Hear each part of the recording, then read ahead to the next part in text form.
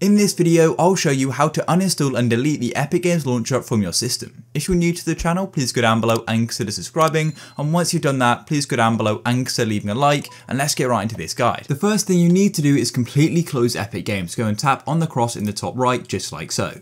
Then you need to go and open up your device settings. So tap on the start menu, just like so, and then go and tap on settings. If you can't find it, go and click on type here to search and go and type in settings there. And then once you're on your device settings, come to the left hand side panel here and go and tap on apps, and then go and tap on apps and features. And this is going to show you all of the apps on your device, and you need to go and click on search apps. And now let's go and search for Epic Games, just like so, and it should pop up.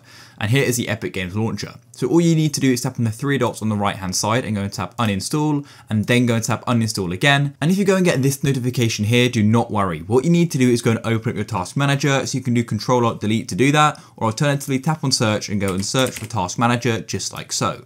Then this will open up. I'm just going to go and press cancel here for now.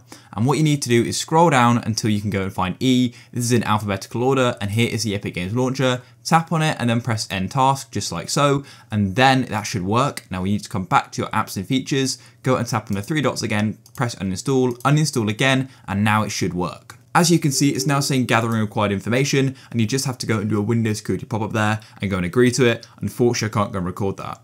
Now you just need to go and sit back and relax. And you may go and get another Windows security pop-up again, and you just need to go and click yes if you get that, and you just need to wait for this Epic Games Launcher and box to go and disappear. And then it's going to go and disappear, and when you go and search for Epic Games, as you can see, there's nothing on my system anymore, and you've gone and successfully uninstalled it. Of course, you can go and reinstall it if you want by downloading the launcher and going through it all again. If you found this video useful, please go down below and consider leaving a like. Peace.